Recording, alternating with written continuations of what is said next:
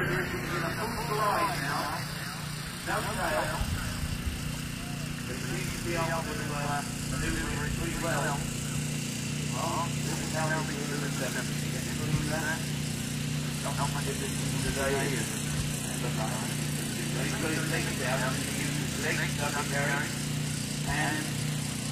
at that.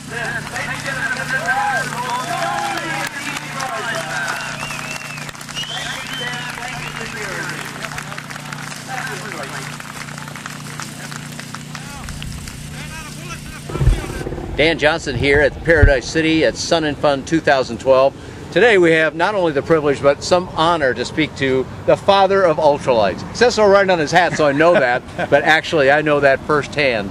John Moody was one of the first guys I personally ever saw fly a powered thing that we called a powered hang glider in those days. And what grew into ultralights much later. That was 1975 in Michigan, and that was near the beginning of your experimentation with something very much like this. Yes, it was. Except I think it was a Mach 101 engine, if I recall. That was the Icarus II airframe. And yes, it was. Okay. West Bend engine, which about 8 or 10 horsepower, depending on which catalog you're reading.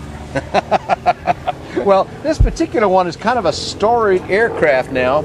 If I look down here at the wheels, I see that you've evidently run through a bucket of yellow or orange paint. That's, yeah, fluorescent paint. Yeah, and you did that on purpose, didn't you? Well, yeah, I had an air show act where I dropped my wheels, and it was when a guy was shooting you out of the sky, right? Yeah, he shooting me out of the sky. Well, the whole idea is you know, I show up at an air show, I'm not supposed to be there, they try to weigh me down, I don't come down, so they shoot me out of the sky. And the first shot, one wheel comes off, the second shot, the two rear wheels come off, third shot, the tail detaches and flutters to the ground. Fourth shot, the engine starts to smoke and sputters, smoke line stops. What's going to happen? No engine, no tail, no wheels, no brains. What's going to happen? I come down and land on my feet like we used to in the not so good old days of ultralight airplanes. And people think that is just, I've stood by people who didn't know that this was an act. I don't know why they wouldn't think that at an air show, but they don't. And they're going, oh my God, they're genuinely distressed that you've lost your wheels, now you've lost your engine. This is not going to end well. And if there's one thing that keeps people watching, it's bad news. Well, and they think it's going to be bad news. Then he walks out with this smile we've got right now, and everybody gives him a round of applause. And it's a great act. I love the act. My wife was standing next to the fence one time, and two ladies were standing there, and they noticed my wife wasn't. They looked over and says, "You don't look too worried about this." A dead giveaway. That's my husband up there. She said, "Well, you don't look too worried." He said, "Well, don't worry, it'll work out all right." Now she could have played that. Go, well, you know, I don't really like him that much anyway, so keep watching. Yeah, but the insurance paid up. Oh yeah. Anyway, it's a great act, and you have been very faithful to continuing the essence of what is a real ultralight. In my mind, that means something really light, ultralight. That was a word for a reason. This whole airplane here, the way it sits, weighs about 115 pounds. 115 pounds for a powered aircraft with landing gear and with an engine on it. That's a pretty amazing fact. Yes, it is. But you've got another one here we ought to go look at too, John. Sure, I got a couple more. Let's go look at another one. You know, John, when you first flew in 1975 up there in the Michigan dunes, and you came to a hang gliding event to do that, and that's what I was very involved with at that time, I got inspired by what I saw, and it wasn't very long. I think it was only a year later that one of the hang glider producers, a guy named Larry Newman, no longer with us unfortunately, but he was a big hang glider producer at that time, and he had an idea that turned out to be this aircraft, or one very much like this aircraft, which you notice has a seat that moves back and forth.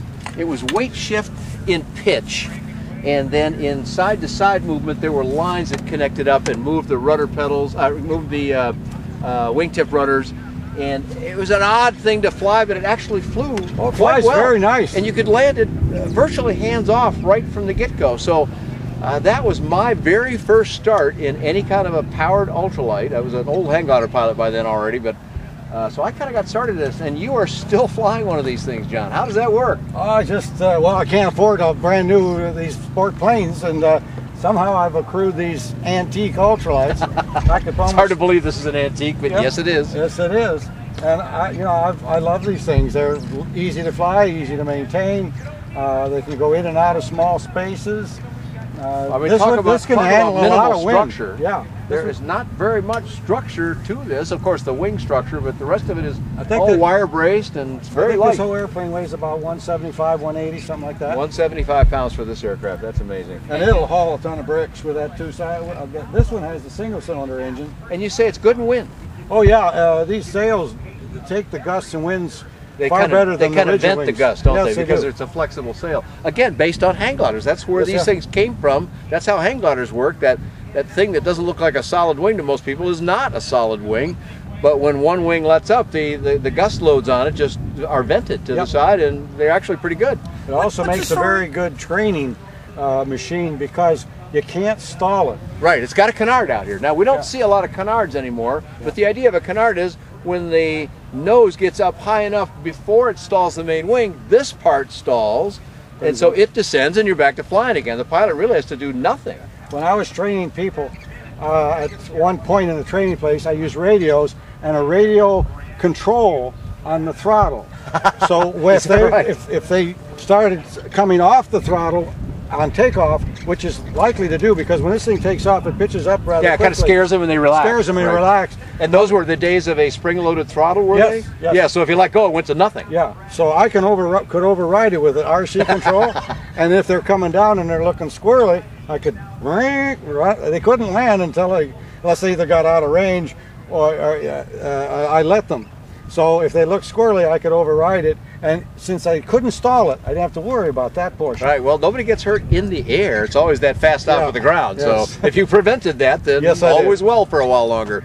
Pretty cool, John. It worked good. What's the story on the advertising, John, on the wings? I really don't know. I bought this thing used from a fella in Minnesota, and I think he got it from someone else. I would surmise that whoever owned it initially got sold some advertising space to the local Coca-Cola distributor, and when I got it, the sail was in beautiful condition. It still is, so you know I'm not going to change it. Well, I can add a little bit more to that because back in the days when ultralights were first coming out, we didn't even call them that then. They were still powered hang gliders, and FAA was really in a conundrum, didn't know quite what to do with these things. Yeah.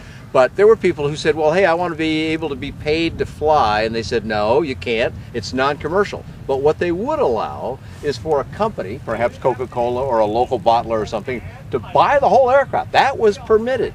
Yep. And then they could put the advertising in the wing. That was permitted. You just couldn't be paid to actually fly it. Right. But who cares? The guy that wanted the aircraft was fine to go fly it for free. I mean, we're pilots, you know, we'll fly for food kind of thing. And that's about what they did. So yep. I suppose that's what you've acquired here. Yes, it is. Great.